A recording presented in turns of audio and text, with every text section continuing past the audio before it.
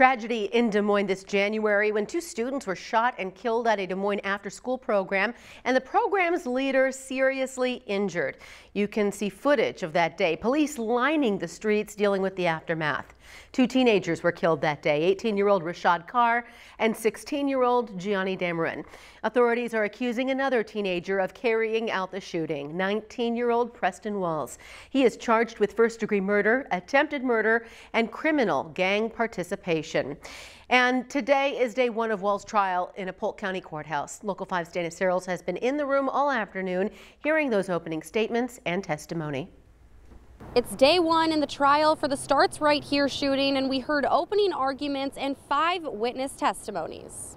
The day began with the prosecution laying out the facts it says led to the shooting.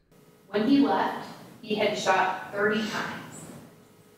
He had shot Rashard 9 times and Gionni 13 times and Will Keeps twice. But the defense arguing in the lead up to the shooting, Walls was threatened and even assaulted, further arguing the reason this trial is happening is because Preston Walls didn't want to die. Because it meant something more important.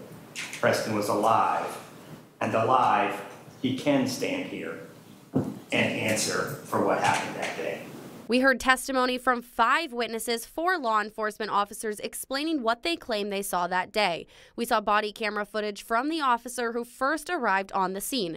It showed the bodies of Rashard Carr and Gionni Dameron. Families of them very emotional in the courtroom throughout the whole video. A key point brought up by the prosecution, how many shots were fired that day. One witness recounting the amount of shell casings when he first walked in. I couldn't even begin to know how many to count. So I've been on a lot of shootings, but that was a lot of casings that had been in a very, very short proximity of area. And the 5th witness, Starts Right Here employee Yvonne Palmer. Palmer spoke on a disagreement she knew about between Walls and Dameron. And after prompting from the defense, Palmer mentioned her knowledge of Rashard Carr creating of what she calls a diss video. Previous court documents show that Dameron and Carr were involved in the creation of a music video referencing the death of the accused getaway driver's half-brother. This video was posted 1 week before the shooting. Now we are still expecting Will Keeps to testify, who was also injured in the shooting. The court will reconvene tomorrow at 9 a.m. and Local 5 will bring you coverage throughout the trial. At the Polk County Courthouse, Dana Searles, Local 5 News.